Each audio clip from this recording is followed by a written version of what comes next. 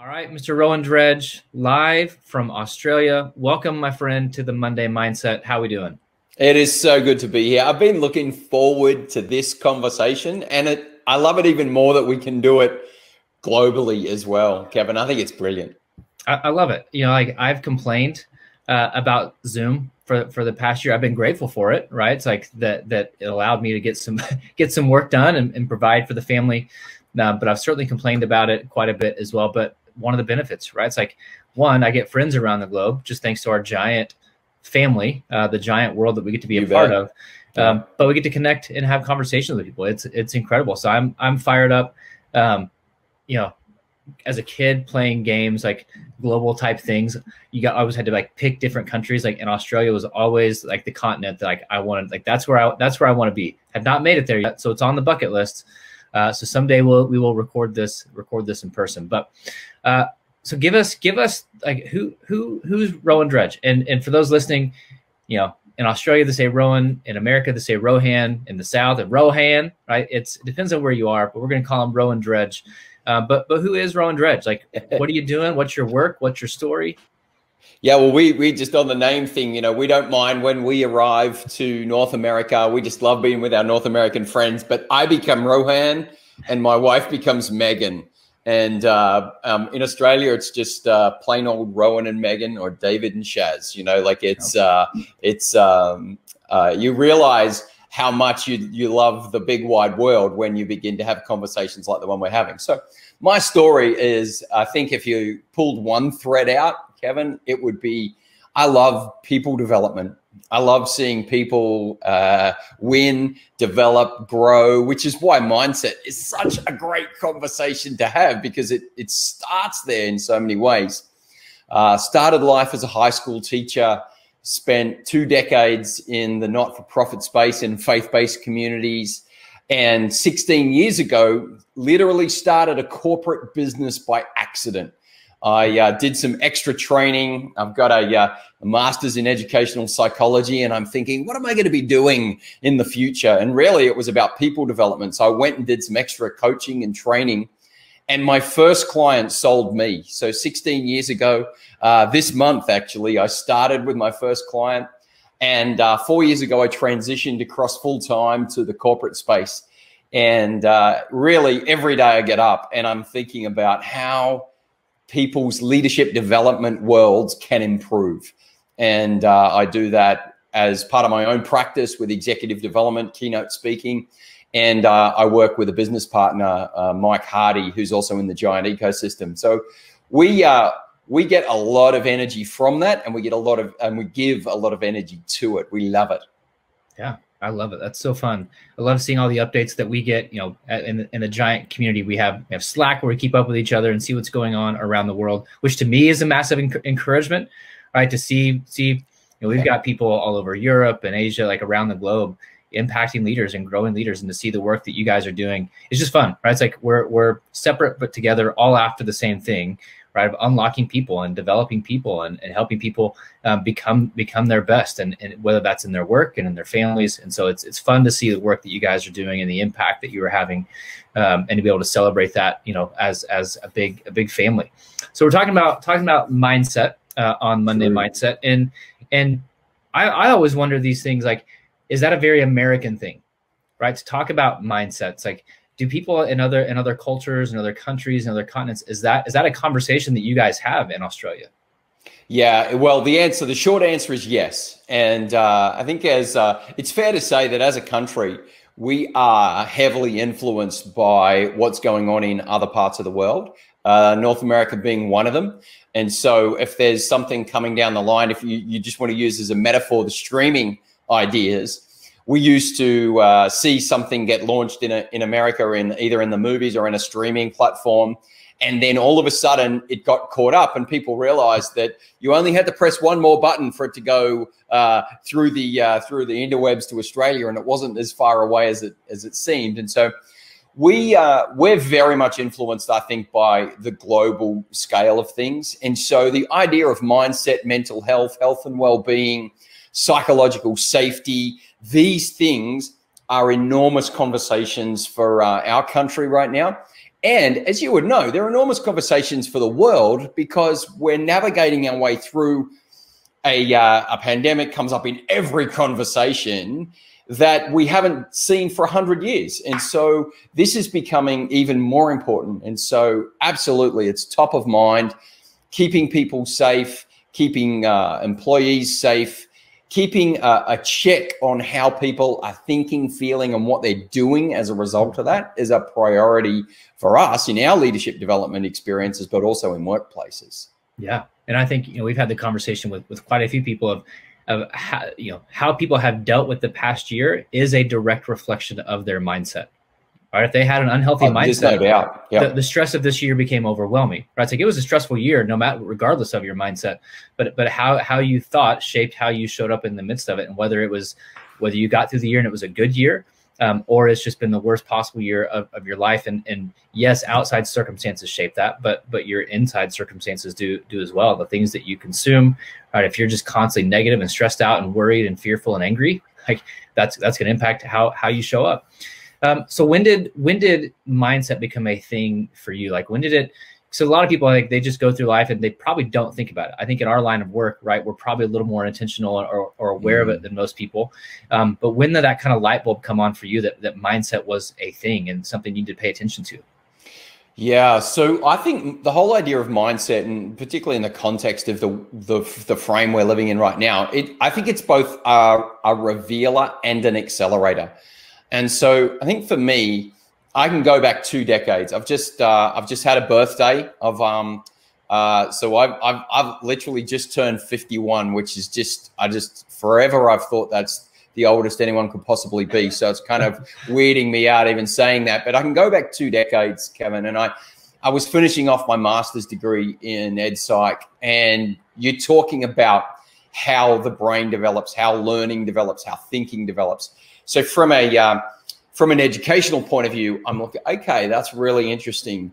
And I'd been in study world for a decade before that. So you're being exposed to different ways of understanding. But I suppose it really hit home for me when I got to 35. I'd been in a role for a decade. I was ready to make a change. So I started to think about what the next 10 years was going to be like. And that was actually the catalyst that began, if I look back over time, it was the catalyst that began the transition across to what I'm doing now. And I looked at, okay, what do I want to be doing? I want to be developing people. All right, do I have the skills for that? Yeah, probably. Are they good enough? Well, they could use some work. All right, do I have the mindset for it? And I was one of those people that put skill set above mindset. Now I put mindset above skill set. And so I think probably at that career transition point, I realized that if I didn't get my thinking right, if I didn't get my sense of processing right in terms of thoughts, feelings, attitudes, it all flowed onto behaviors. And they were either going to help me or they weren't. And so I probably stumbled into it at that point.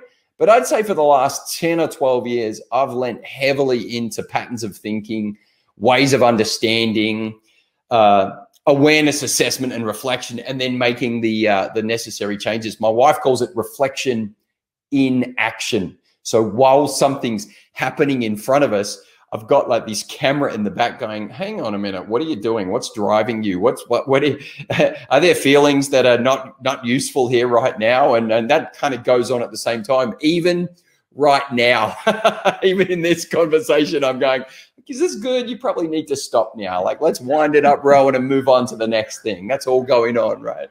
No, I love it. And that's like, that is self-leadership, right? Like for those who are familiar with the giant tools and the giant system, right? The know yourself to lead yourself. Like that's where leadership happens. It's in that rounding the corner from tendencies to actions, right? Like that's what all that should be going on back there of like, wait a minute, I usually go this way. How does that work? Nope. Need to go right this time. And that's so hard. But that's where the magic happens. Like when you can intentionally choose a better action because you're aware in the moment of like, nope, this emotion isn't right. This tendency isn't right. And it's a process, right? Like it's not an overnight thing. You don't just get there. Like it's years and years and years of, I don't know if we ever get there consistently, right? But we hope we're there more often than we're not.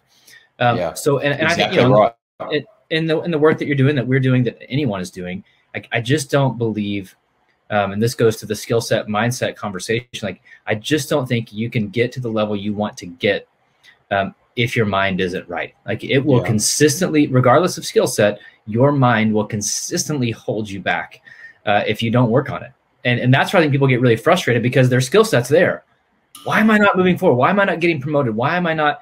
And it's your mindset that's actually what's holding you back. Have you been in situations where your mindset was a liability for you, right? We'll talk a little bit more about like how it's become an asset, how you cultivate that. But when has your mindset been a liability for you?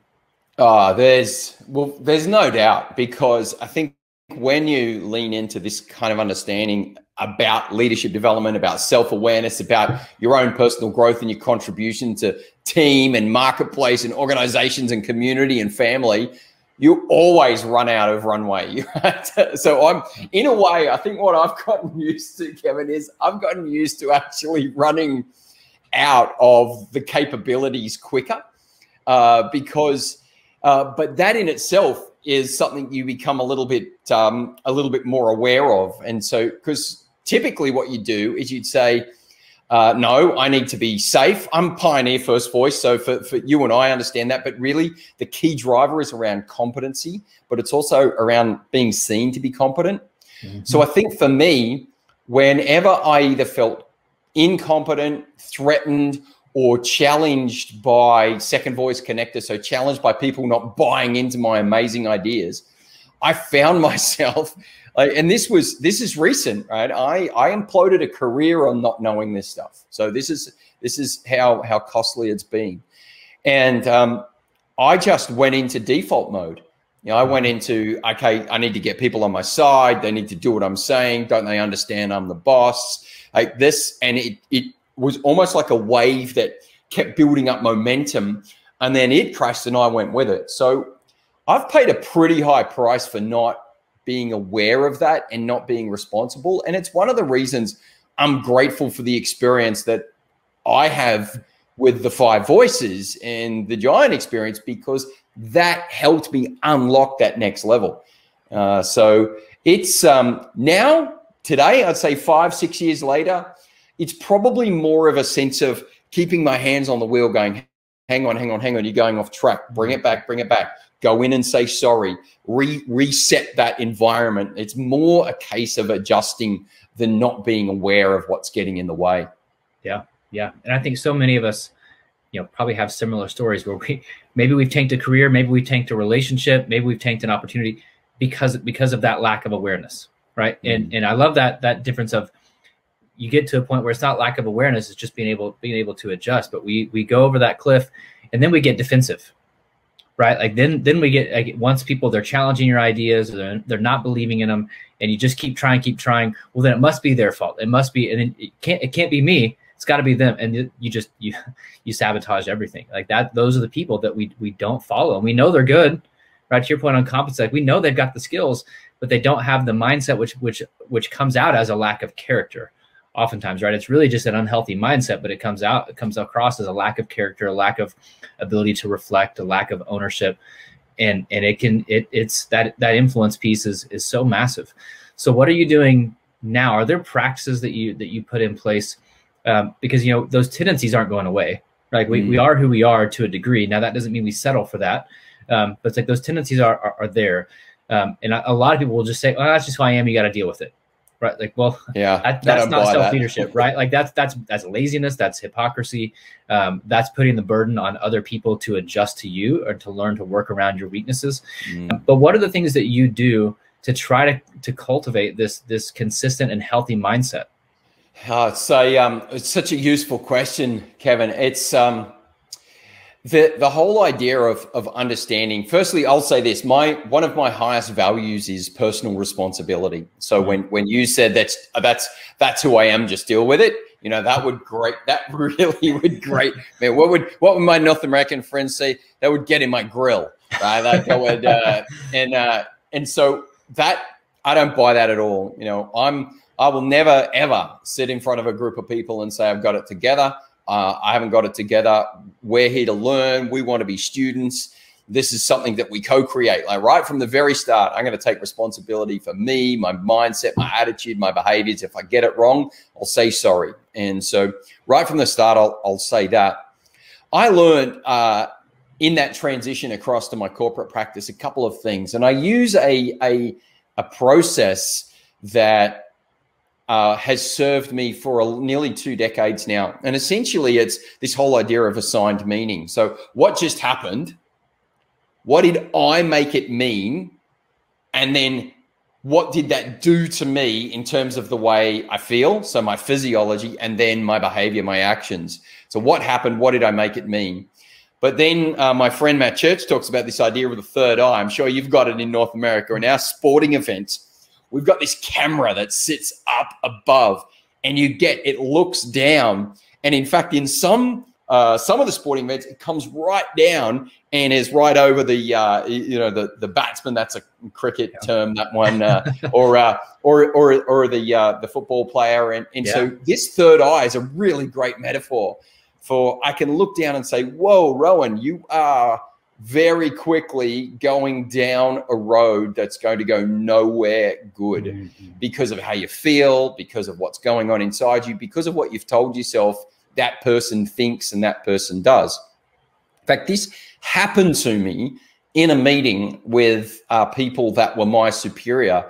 They asked me to come to a meeting because they wanted to see how I was going. And, I've learned to read through those code name, you're going to get it.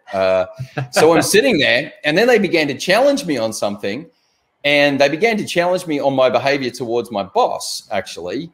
And they were fundamentally incorrect in the way that they'd seen the situation, because someone had said, Rohan had done this, and that's what he meant. He did this.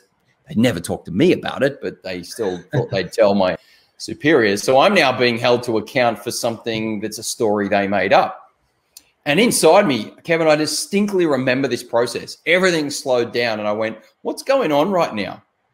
They think I'm being seditious. They think I'm being disloyal. They think I'm actively undermining my employer. Okay, so what's really going on? They're actually really trying to find out where I'm coming from. This is all going on in my mind in split seconds. This is why this stuff can be so useful, but also so challenging if we don't understand it. Because I can go from 0 to 100 in my anger, responsive, defensive levels if I don't know this is happening. And then I thought to myself, okay, what do they really need to know? They really need to know that the way they're seeing it isn't where I was coming from, and we can actually move together towards a much more resourceful outcome. So I asked them, I said, do you think I behaved in a way that was disloyal and undermined my employer in public? And they said, yeah, we actually do. I said, wow, I'm so grateful that I understand that's what you think, because it's not like that at all. In fact, let me explain to you what was going on at that point in time. And then I said, is there anything else you wanted to know about, where I was coming from? And they said, no, that's like satisfied everything. And it was fascinating. Now, I've probably taken 90 seconds to tell you something that happened in about 7 seconds, and even faster in the way that you're thinking and you're feeling happens. But I remembered that as a turning point, Kevin. Okay, that's how mindset works for me. I think about it, I feel it, I work out whether it's useful or not, and then I put all my effort into adjusting it so that it becomes useful for me and for other people. It's easy for us to be able to have these kinds of conversations because the emotions aren't there. And what I love about mindset conversations is how closely related they are to feelings and behaviors. And unless we have this important conversation that you have every week with really clever people, I don't realize how closely my thinking, my feeling, and my behaving all is. And if I don't realize that, I make it your fault. And I've made it a lifelong journey to be personally responsible for how I feel, what I say, and what I do, which all has its basis in my mindset, in my thinking, in my attitudes, my values. Yeah. And And yeah, to your point, it is easy for us to talk about it in the moment. It's far more difficult, which is why for anybody listening, you got to prepare for it. Like that's what leaders like. This can't just be like a talked about thing. Like you have to put it into practice. Like to the point is like you can live these things out. You can take these situations and circumstances that have a tendency to go really negative, to end very poorly, and actually get better outcomes if you have a better mindset in the midst of it. And that's the point. It's like, don't beat yourself up over past mistakes where you've not handled it well. Learn from it. Understand why you've responded the way that you've responded, and get a vision for like, how would a better version of me respond? Like the next time I'm in that situation, because it's probably going to happen.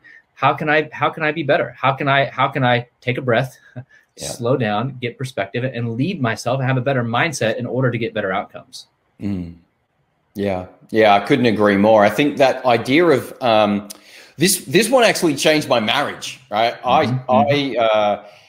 Because a lot of this I realize we learn from our family system and our upbringing and the way that, whatever form of parents we had in our home, how they related to each other or not. And so, when I got married, I came from a family where we have strong personalities on both sides of the genders. My wife came from a personality where she was taught to be a really strong woman.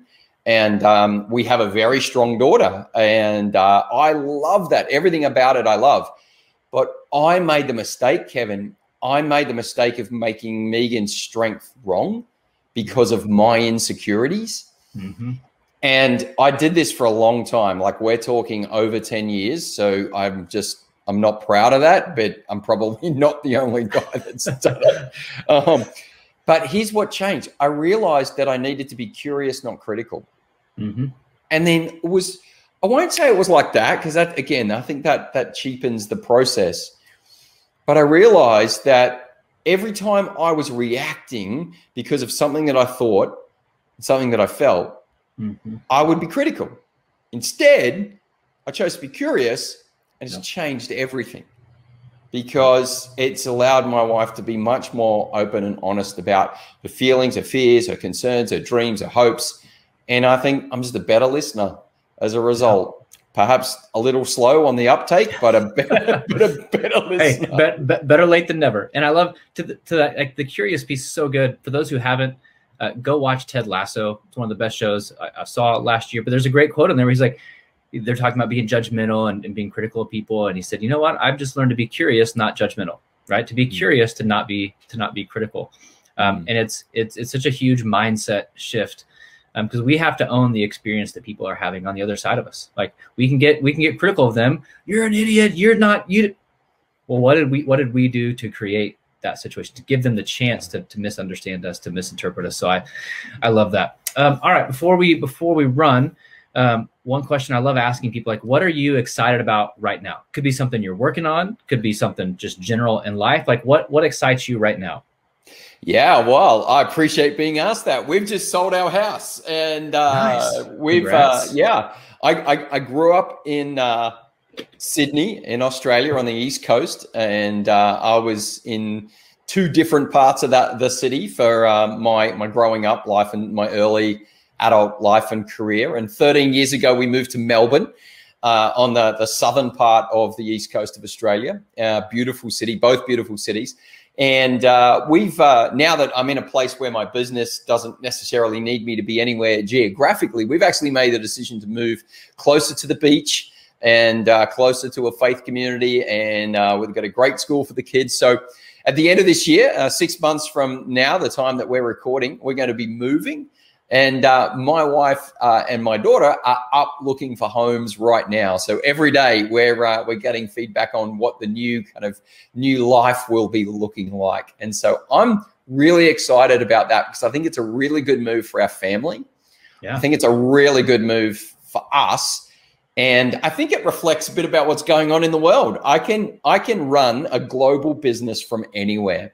And Amen. I love that idea. So, my friend, I want to run a global business 15 minutes from the beach, and I'm looking forward to doing that. So that's really exciting me. And my in work kind of area, my work with Mike Hardy, my business partner, and we are just beginning to see significant amounts of traction across large organizations. And that's what we get out of bed for every day. We want to see that leadership development piece picked up and embedded, because it changes so many people's lives. Yeah, I love it. I love it. And yet the beauty of being able to, you know, Bronson, the CEO of Giant, he's got this life that he and his wife agreed to and kind of set up years ago. They live in Florida. He hates Florida, hates the heat. But she's from Florida. It's like, we'll live there, but because we just have to be able to live. I want to live somewhere else during the summer, which is funny. Like who of us would complain about living in Florida in the summer? But it is crazy humid, right? He hates it. And so he goes, I will design a life where we'll homeschool our kids so they can do school from anywhere. And I'll design a life where the only thing I need to work is a laptop. And so they spend their summers living somewhere else. And so last year was Denver. They're in Boston this summer. And so I've told my wife, I'm like, you know, we love Oklahoma, family's here, and that's a huge deal for us. I'm like, Oklahoma in the summer is miserable. This is the most mild summer we've had that I can remember. It's right. July, as we're recording this, it's July 14th, and it is 89 degrees. Average right now is probably 102. I mean, right. So it's, you know, so I told my wife, like, after talking about that with Bronson, I'm like, I don't want to live somewhere else for the summer. I would like to live somewhere else in July. And so we're trying to figure, like, how can we just get an Airbnb and live somewhere else in July? So I love it. So for those who want to connect with you, you've got your Giant affiliate link. Tracy will throw that up. Is that giant.tv/FLG? Is that right? 4 Leaders Global is the work that Mike and I do together. That's our business. And typically that's the front door to people working with us. So 4leadersglobal.com, Giant TV, giant.tv/FLG, 4 Leaders Global. I'm at RohanDredge.com, Rohan at Rohan Dredge. I run a practice. It's lean, it's mean, it's fast. And, we get back to people promptly and quickly and love having those kinds of conversations that, and as we both know, that embed people into this way of thinking. Because you said before, tendencies and actions. In that model, we typically judge behaviors and consequences, or behaviors and outcomes, but we don't spend enough time digging into tendencies and mindsets and perspectives and attitudes. And that's one of the reasons why I really value the work that we do with Giant, because it helps us unpack that and it helps people take responsibility for it. But I'd welcome any contact.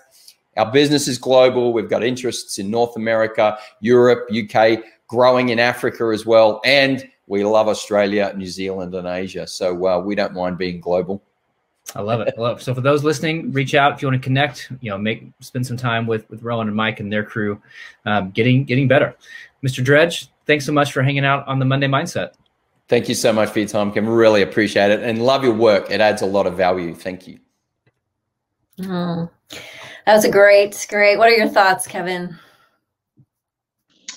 I had a lot. Can you hear me, by the way? My microphone just kind of messed up. Yeah, okay, perfect. Okay. I just love the I don't want to call it tool, the concept of, and this is for, he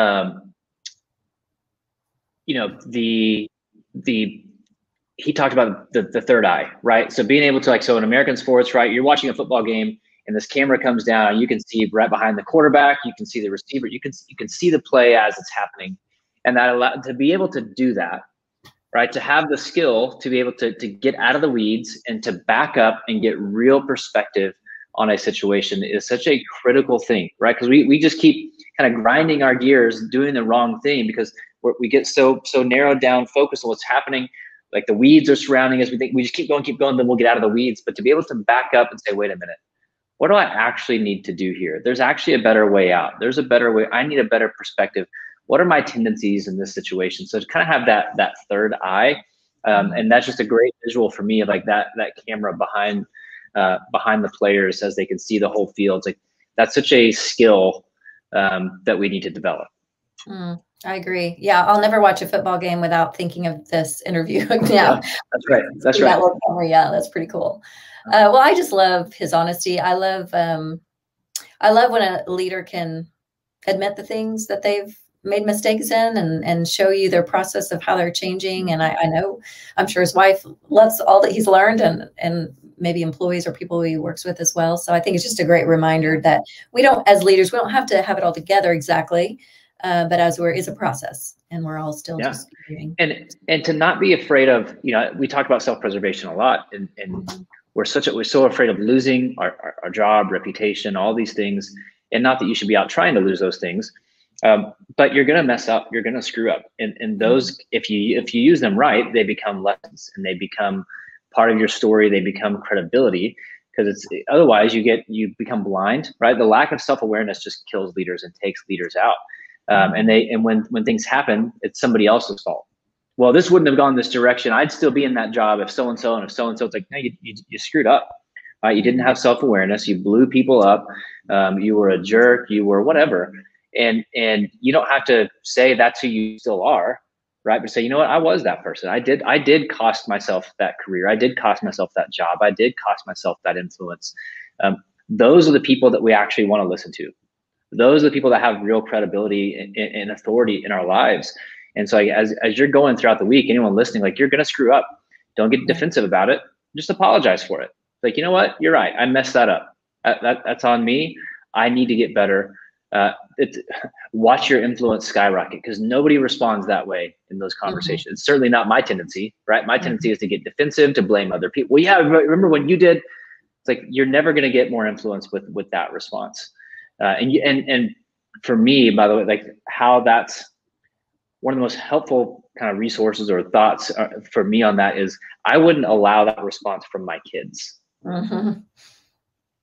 Our kids have to, we tell them, like, hey, no, you just need to take ownership. When you make a mistake, you have to take ownership. Well, if I expect that from them, I have to be living that with them and with other people. And so, like, own up to your mistakes, right? Like, they won't be, you may lose your job.